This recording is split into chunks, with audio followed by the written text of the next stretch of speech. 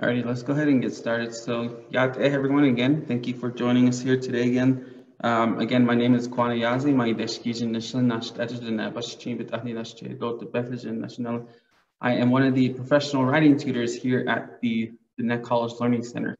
So, welcome to again. I think this is our 6th or 7th session of Finals Countdown, and today's session with Ernest, he'll actually be going over fractions for Math 102. So I'll go ahead and shift it off to him. And then at the very end, we'll go ahead and give you guys the evaluations, and then I'll talk about the gift cards again and stuff like that. So yeah, go ahead, Ernest. All right, thank you, Kwana.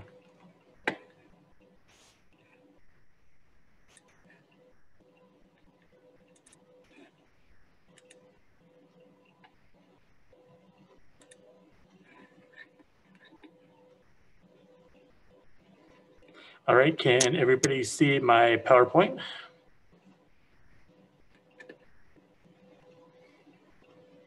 All right, so I have my PowerPoint here that I'll be going over. Like Kwana said, it's over the fractions. My name is Ernest Hildreth, and I'm one of the professional math tutors here at Chinling. My clans are Tachini, Kiaani, Naikarinam. And I am from Mini Farms. So now let's begin. So fractions. So I came up with this PowerPoint and we'll be covering quite a bit of things dealing with fractions. Fraction notation, 1 and 0, the different types of fractions. There's proper fractions, improper fractions, and mixed fractions. And then addition, subtraction, multiplication, division, and a small amount of information on conversion. So fraction notation requires the number being between, it can be found between whole numbers. The numerator is usually the top of the fraction and the denominator is the bottom of the fraction. So as you can see here, we have the top of 5/7. The 5 is the numerator and the 7 is the denominator. All right, so 1 and 0 in fraction notation. 1 in fraction notation has that a number over a number will equal to 1. So if you have 5/5, that would equal to 1. This would work for any whole number that is not 0. So at the bottom, we have a few examples. Like I said, 5/5, 3/3, 27/27, 357/357. These fractions would equal to 1. So if you were to divide the number into itself, it would equal to 1.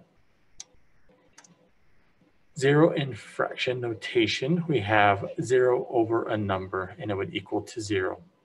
For any number, for any whole number, that int is not 0. So we have the examples of 0/1, 0/9, 0/27, and 0/1348.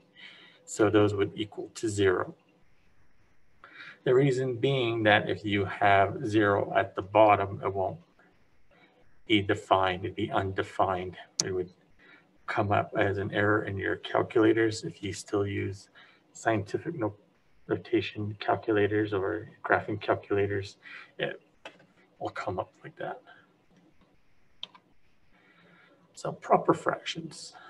Proper fractions have the smaller number above the larger number.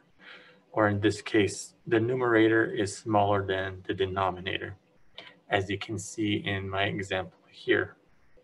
So you can see that 3/5, the 3 is smaller than the denominator, which is 5, and 5 is the larger number. And I have a couple of examples over here, 1/2, 1/4, and 3/4. Improper fractions. Improper fractions have a larger numerator over a smaller denominator. So that would mean the top number is larger than the bottom number. As you can see with the 9/5, the 9 is higher than the bottom number, 5. So you can usually see this as an improper fraction, and that can be also written as mixed numbers. So it has a whole number part of the fraction. That's what a mixed number is. Some examples that we have are 2 and 5/4. So you can see that we have the 2 as the whole number and the 5/5 as the fraction. And this is a visual representation of the fraction. We have 2 circles here.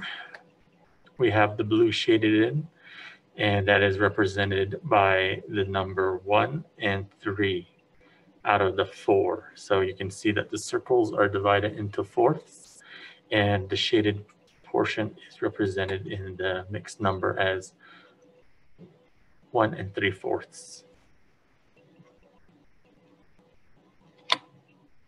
And we have the last example as being 4 and 1/7.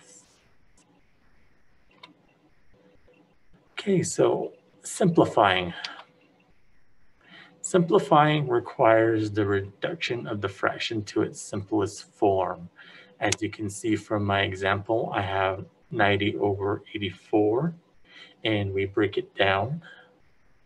So we have 9 times 10 over 4 times 21, and we break it down to the simplest form, which is 2 times 3 times 3 times 5 over 2 times 2 times 3 times 7.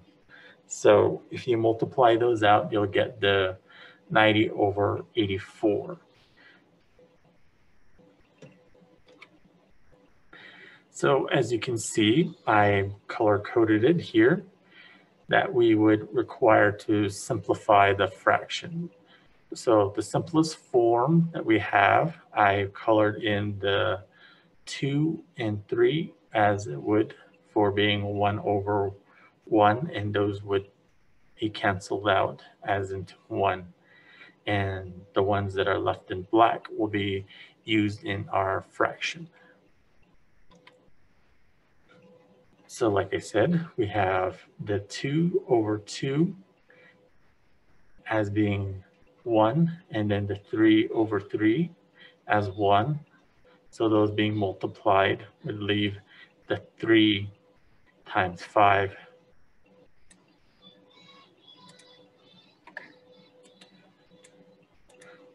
over the 2/7. So our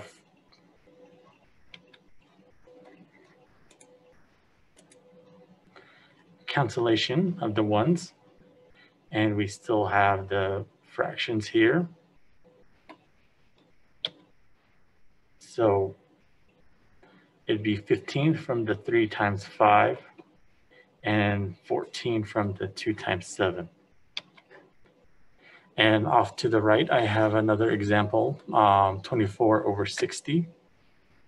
So it's broken down into the simplest form of 2 times 2 times 2 times 3, and then 2 times 2 times 3 times 5. So here they canceled out the numbers. For every one that's on the top, there's one on the bottom that was canceled out. So the first set of 2's, the second set of 2's, and the set of 3's there, those were canceled out. And you were left with the 2 and 5, so that would give you 2/5. So 24/60, the simplification would equal to 2/5. Reciprocals. Okay, so the top number, the numerator, and the bottom number, the denominator, are going to be switched. So it gives you a reciprocal. So off to the right, I have a fraction of 1/2. the reciprocal would have the numerator and denominator switch. So as you can see, 1 went to the bottom and 2 went to the top, and that's the reciprocal.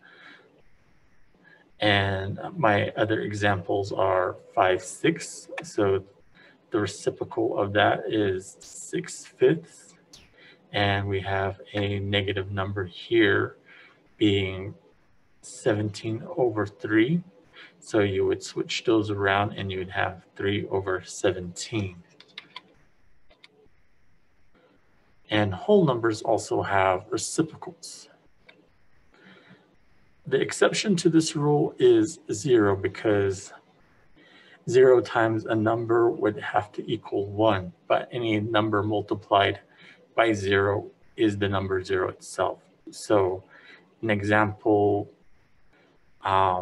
0 would have to have a reciprocal of 0 over a number, and you can't divide 0 by a number and it would give you an undefined term.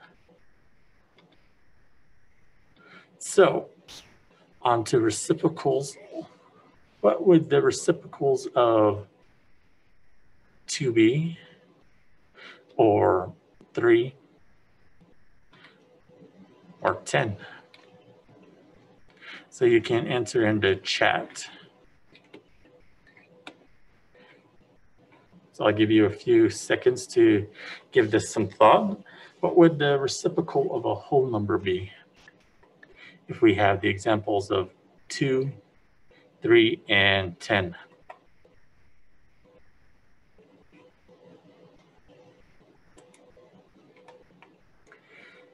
Okay, I'm getting some answers on the chat. Oh, 1/2, 1/3, and 1/10.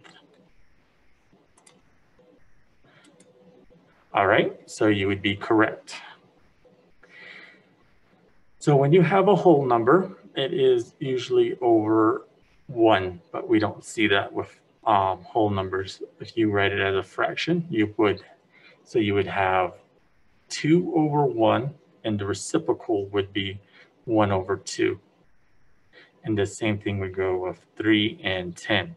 So that is correct as being 1/2, 1/3, and 1/10. So on to the next section of addition. So when we talk about adding fractions, one being that if the denominators are the same, they follow a set of rules. You would add the top numbers, the numerators. You would keep the bottom numbers the same, the denominators. And then if you would simplify if you can. So for example, we have 1/5 plus 3/5.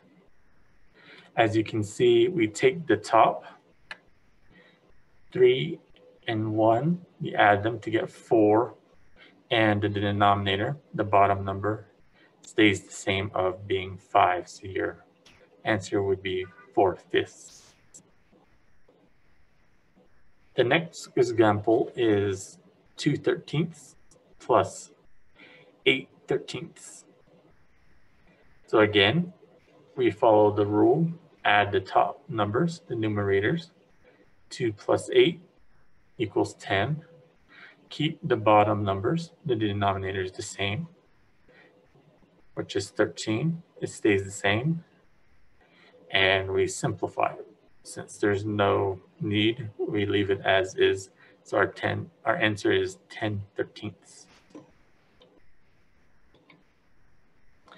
And off to the side, we have an example of 2/9 plus 5/9 equals 7/9.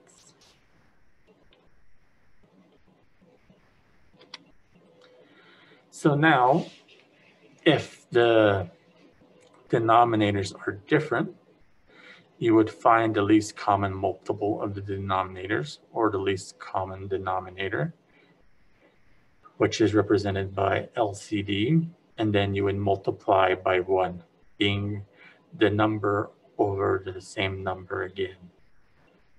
You would add the top numbers, the numerators, and then, if possible, simplify. So for the example on the side, I have 2/5 plus 1/4.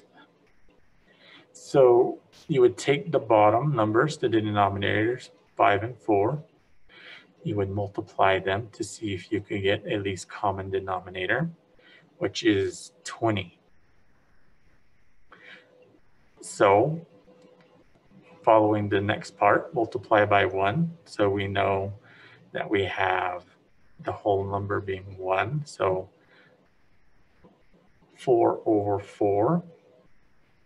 So you would have 2 times 4. And then you would have 5 times 4.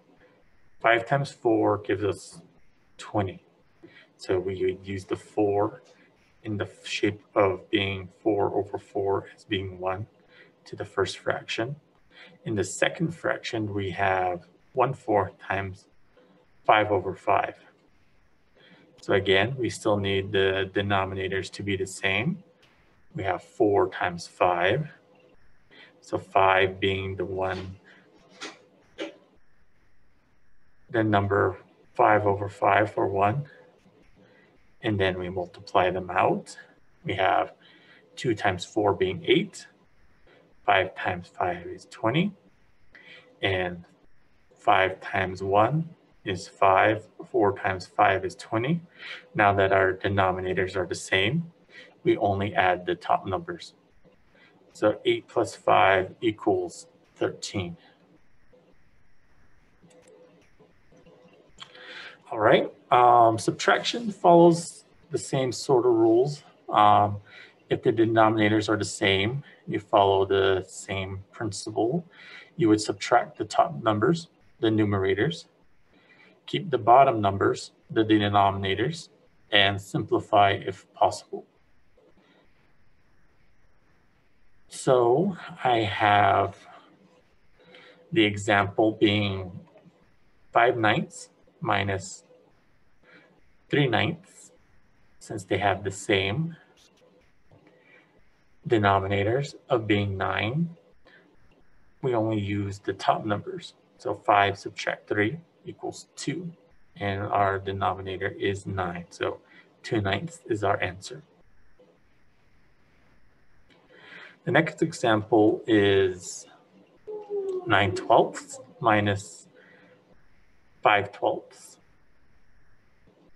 So 9 subtract 5 is 4. Our denominators stay the same. And to simplify, we would cancel out 4 from the top and the bottom, and we would have 3/4. So I have an example again of 17/20 minus 5/20. And you would subtract 17 by 5 and get 12 over 20.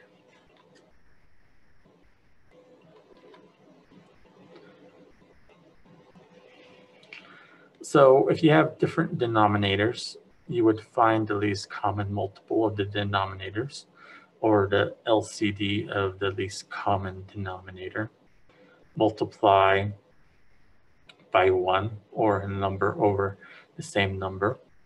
Subtract the top numbers, the numerators, and simplify if possible. So for the example, I have 2/5 subtract 1/4.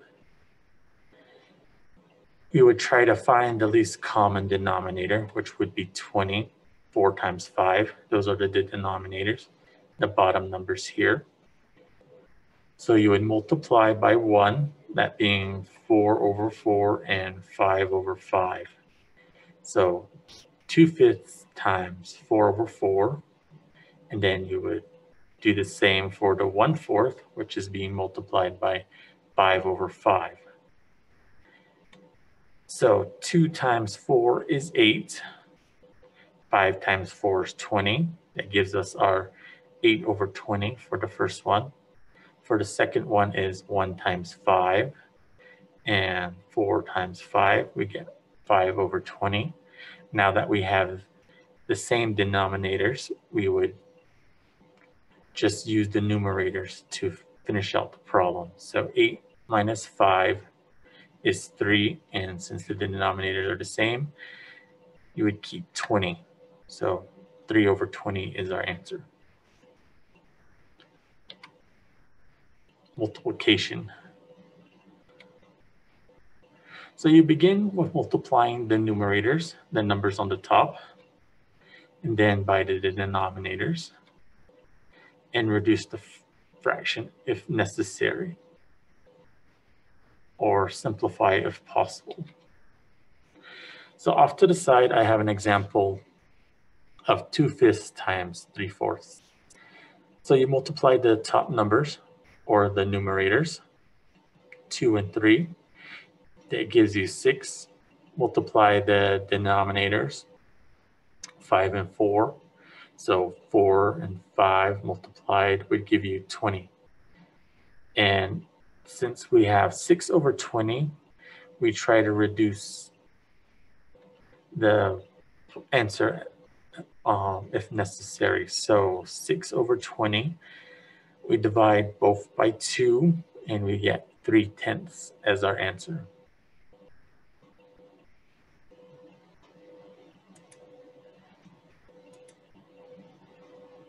Okay, so I have an example on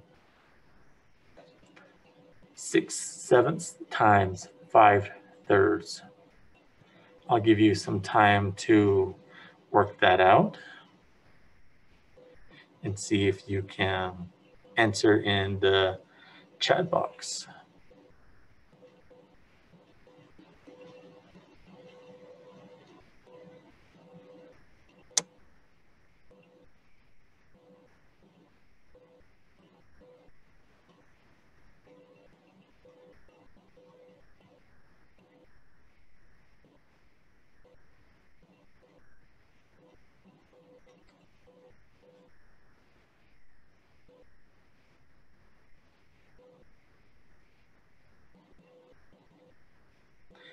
Okay, I have some answers coming on in the chat box.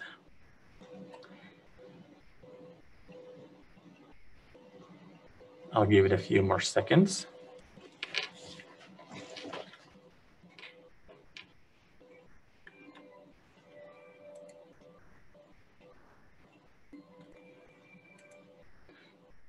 And then we also have 40 times 7/8. So I'll give you some time to work on that problem too.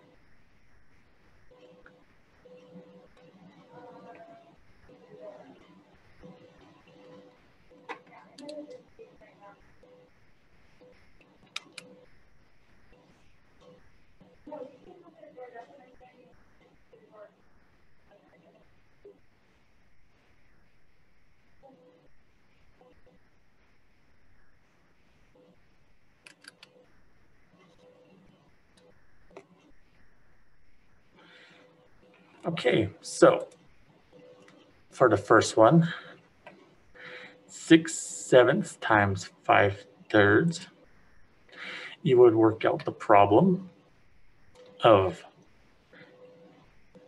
factoring the numbers to see how, if you could simplify. So 6 times 5 would be 2 times 3 times 5. And then we have the denominators, the bottom numbers, being 7 times 3.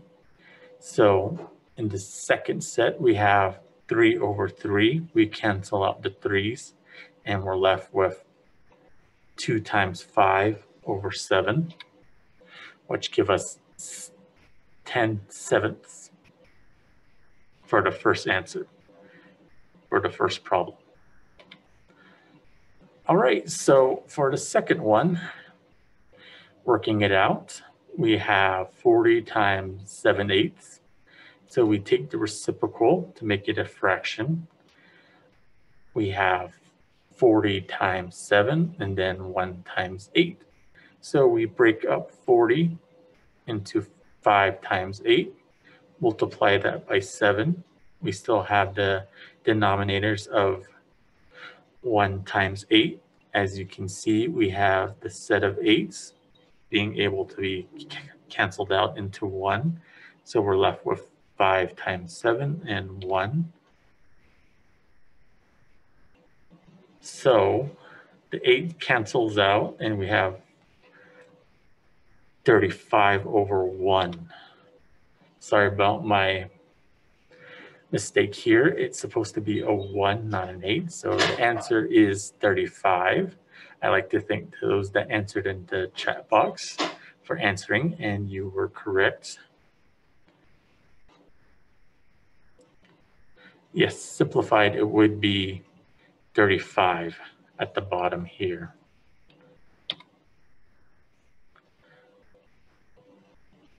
Division.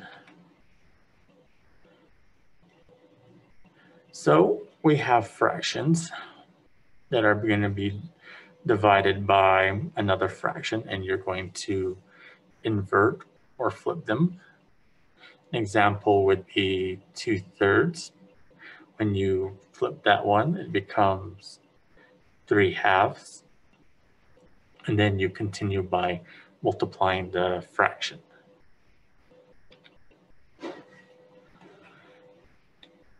So off to the right, I have an example of the fraction that you invert and then you're dividing by. So we have 4/5 divided by 2/3, which is equal to being 4/5 times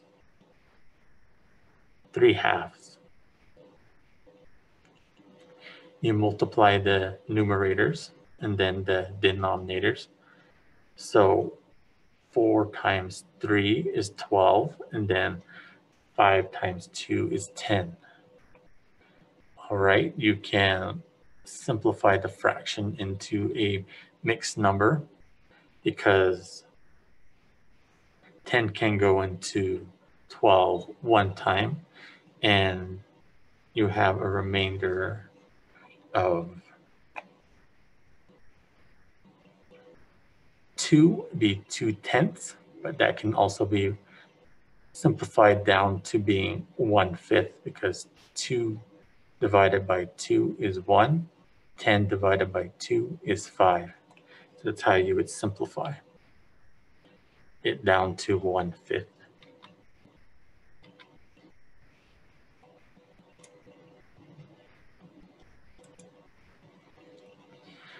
So you can convert improper fractions into mixed, as you saw from our last example. You divide the numerator by the denominator. Divide until you have a remainder, and the remainder becomes the numerator. So as you can see, I gave the example of 15 over 7. You divide the numerator, the top number, by the bottom number. So 15 divided by 7. 7 can go into 15 2 times, which is 14. 2 times 7, 14. You subtract, you have a remainder of 1. 7 cannot go into 1. So you have that being 2 as your whole number, and 1 your remainder becomes the numerator over the denominator, which is 7. So that would be 2 1/7. And here at the end, you can also convert fractions into decimals and into percentages. So you can take the fraction, divide it by the denominator, and get a decimal. And then you can also multiply that decimal by 100 and get a percentage. So to convert from a percentage to a decimal or a decimal to a fraction, you would start off with the percentage, divide by 100, You get the decimal to convert from decimal to fraction. You go here. So 1/2 is your numerator and denominator, and you would just need to divide 1 by 2, and you would get 0.5. And from 0.5, you can multiply by 100, and you get 50. That'd be 50%. So do we have any questions?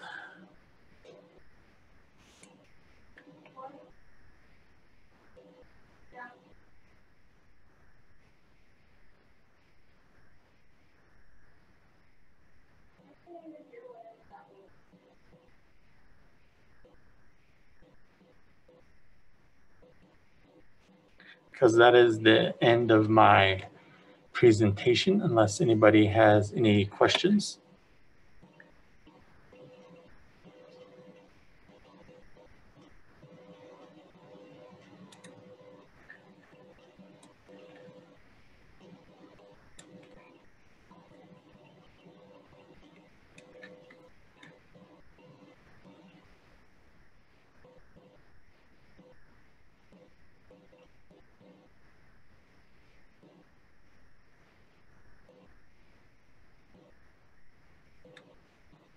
Cool. So I think we're pretty much done here, huh? Yes. Yeah. All right. So if anyone doesn't have any other questions, we can go ahead and wrap up this session. So thank you all for attending this session as well. So I'll go ahead and have Audrey post the evaluation. And again, the evaluation is crucial to, counting your participation in these sessions. So we do see some returning people coming. So thank you for joining us. So the evaluation will be posted, and then we'll go ahead and just turn in the evaluation. You'll be counted towards the gift card giveaway, which we will be having drawn until the end of finals countdown, which is next week. So yeah, just a reminder, at 3 o'clock we have a presentation for writing, which is showcasing engaging with sources in writing, and I'll be taking over that session again. It was originally supposed to be Zangia Bigay, but she's actually not here today, so I'll be taking over that presentation at 3 o'clock. So yeah, so if you guys don't have any other questions, we can go ahead and end it at that. And just don't forget your evaluations. Yeah, thank you guys.